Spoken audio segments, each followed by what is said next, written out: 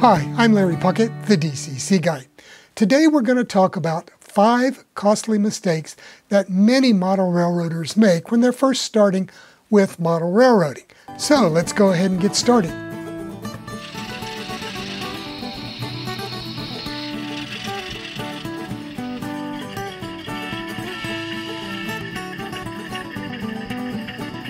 So let's go ahead and start with the first mistake that a lot of people make, and that is starting without any kind of plan.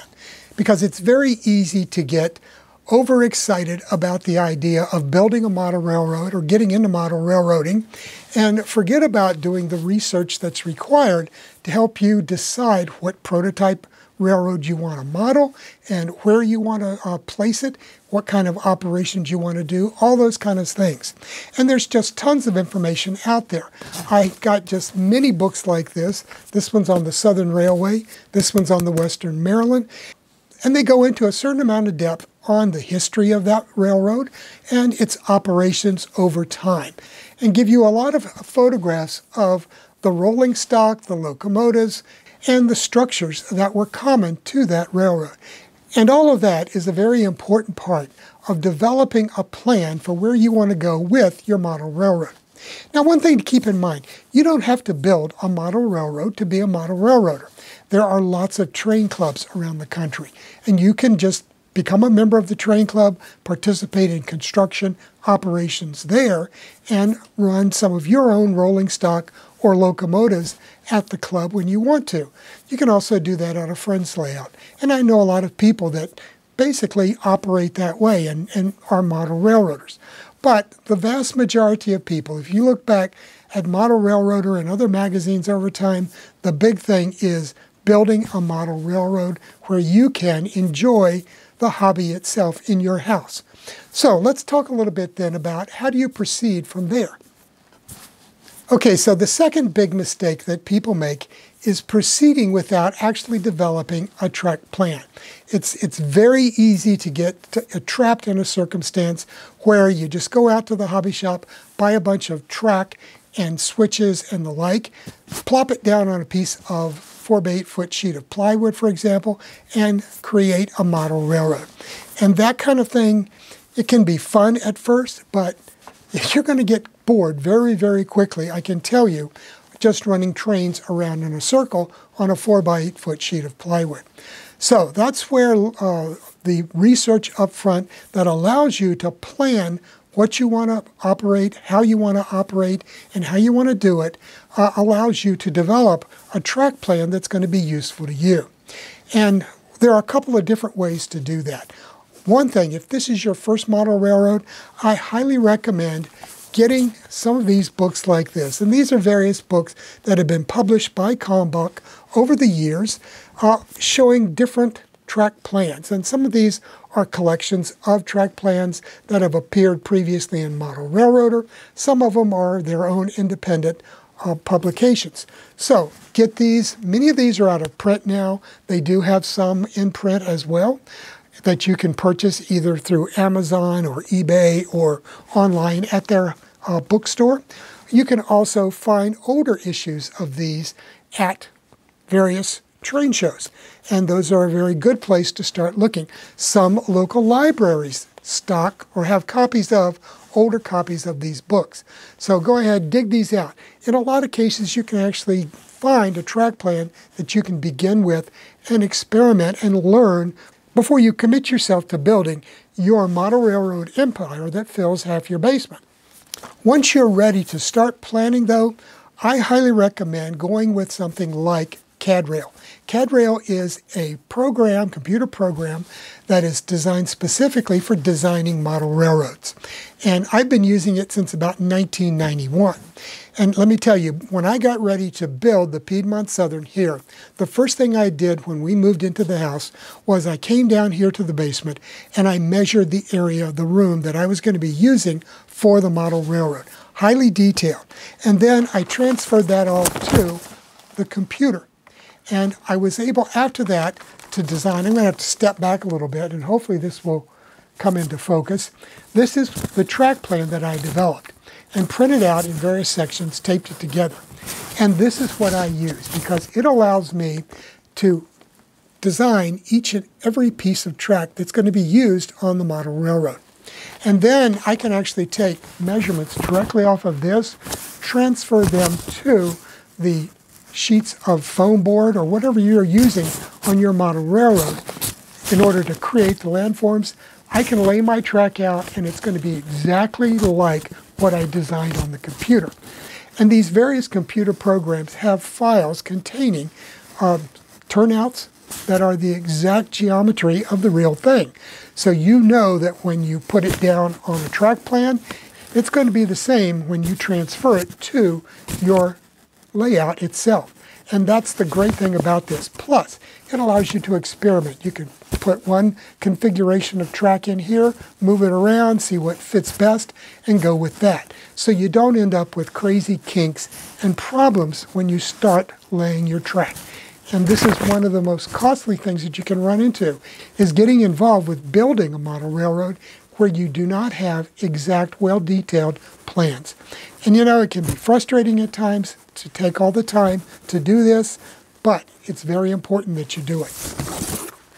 And that also is one of the great things about these various track plans in the books that I showed you, because they give you a very good feeling for what the model railroad is going to look like once it's finished. And also, let me point out that you don't have to necessarily go with what they've done. You can take various track plans that appear in the magazine or in the book, and you can make color copies of those and do cut and paste operations. Mix and match and make them fit together, and then design your own track plan that way. Okay, number 3, another very, very important thing that can be very costly if you don't do it up front. And that is, get the room that you're going to be using for your model railroad finished. Get it to the point where it is ready to live in, because that's what you're going to basically be doing. I can't tell you how many model railroads I have visited where people basically have built a very nice model railroad, but they've got bare exposed concrete walls or bare sheetrock in the room. They've got an open ceiling with floor joists above, or the attic ceiling above with pieces of insulation dangling down and falling on the model railroad. And I've seen model railroads built in garages that were not sealed and where dirt all the time was coming in every time that garage door was opened. And that can be a real problem in a lot of areas. If you're out in California, there's not a lot of places out there that have basements. Same thing in Florida. And garages are a very popular place for building model railroads. And they can have a lot of problems with dirt and a lot of problems with heat and cold. So you get these expansion and contraction issues that can really be costly when it comes to your track work. Hit that little red subscribe button, and when the little bell comes up, click on it and click all.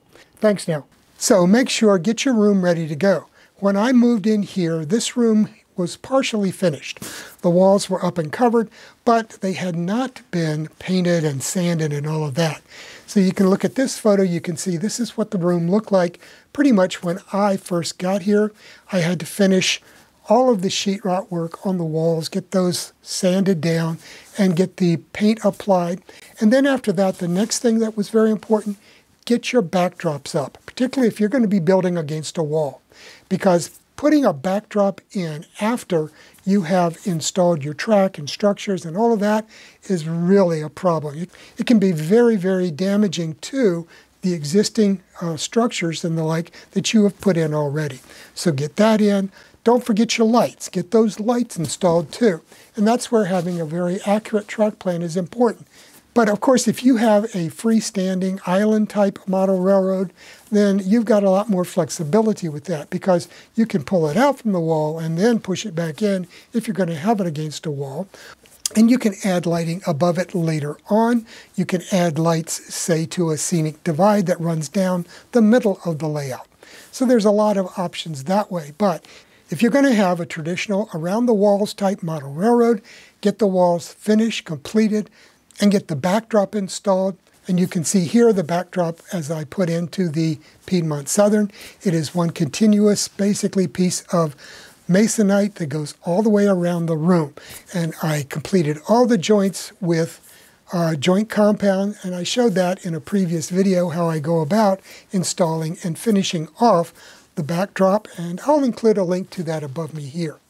But get all of that done. Get your backdrop installed, get your walls finished, get something in there for a ceiling so that you're not having dust and dirt sifting down on your model railroad all the time from above, and also get your lights installed. Those are critical before you really start building your model railroad. Now, once you actually get started with building the model railroad, I know it is very, very easy to get carried away and start building and extending out. But let me tell you, one thing you really should think about doing is scenic as you go. Complete your track work in a given area and then do all the scenery work in that area, because that's going to give you a nice completed scene where you can test the materials and the colors and everything else that you want to use and make sure that's going to fit in with the concept that you have for the model railroad. I'll show you this scene coming up, and it was the first scene that I built here on the Piedmont Southern back in 2013. And it was basically a test of concept. I did the river crossing here, and I've shown you this before. And you can see I put in the river crossing, added the backdrop, added the photographic backdrop to it, and did all of the scenery. And that is what I'm using for the rest of the model railroad. So it gives me a starting point. Also, one thing that is very, very common with model railroads is folks will get carried away with building. They will build the layout, they will lay all the track, thinking that they'll eventually go back and add the scenery. And they end up with a model railroad that's never finished because they're just so busy running trains that they don't get started with actually finishing the scenery. So there's a lot of model railroads that I've seen around this country that are like that. They never get past laying the track and running the trains. And I think that's something you need to plan as part of your overall approach to building a model railroad. Don't get caught in the trap of just building track and running trains. Now, the next thing in line is dealing with how you're going to control the trains. Are you going to use AC power? Are you going to use DC power? Are you going to use DCC? Or are you going to use something like the new Blunami methods that are available? Because all of those are very important considerations to make. Because once you make a decision, you need to pretty much stick with it. It is possible to convert from one to the other, but it can be very costly for you to go back and do that. Because in some cases, you're going to have to tear old stuff out, put new stuff in, and go from there. And that can be very expensive. For example, right now, the new Blunami technology is something that is very appealing to me. However, I've got over 60 locomotives down here that have regular decoders in them. So I really can't tear all those out and replace them with Blunami decoders. The cost would be prohibitive. So I'm pretty much trapped. But, you know, that's one of the aspects of this. You have to realize that there might be some things that actually come along down the road that are very appealing to you. And really, you can't go chasing after the latest, newest technology that comes popping out. Sometimes you just have to make a commitment. And also, when it comes to command stations and boosters and things like that, once you pick a specific brand, I advise you to stick with it. Because let's say you decide to buy a Digitrack Zephyr. Well, then you can add boosters to that, but stick with Digitrack's components. Because although it is possible to operate various other manufacturers' equipment with other brands, because it is DCC, in the long run, you're going to find out that the various components are designed to work together. And another reason I suggest picking a system early is that as you build a section of your model railroad, fire it up, test it, make sure that it works with your equipment as you go. Then as you build out and add more wiring and more track, test it. Test as you go. Because if you think that you're going to be able to build even a 4x8 foot layout or something like that, and then flip the switch and it's going to work the way you expect it, don't bet on it, because it won't.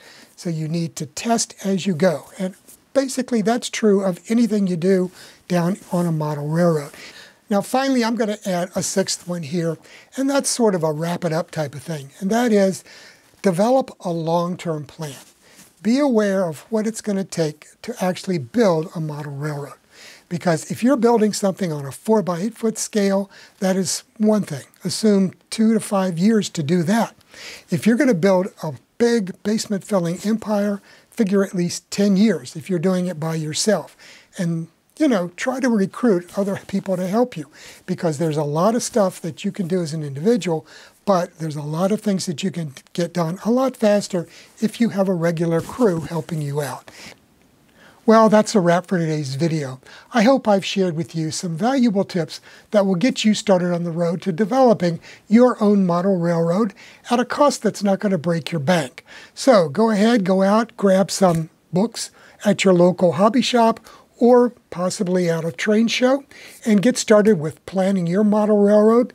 Learn a lot about the prototype that you want to actually model, and get started on that road to a model railroad.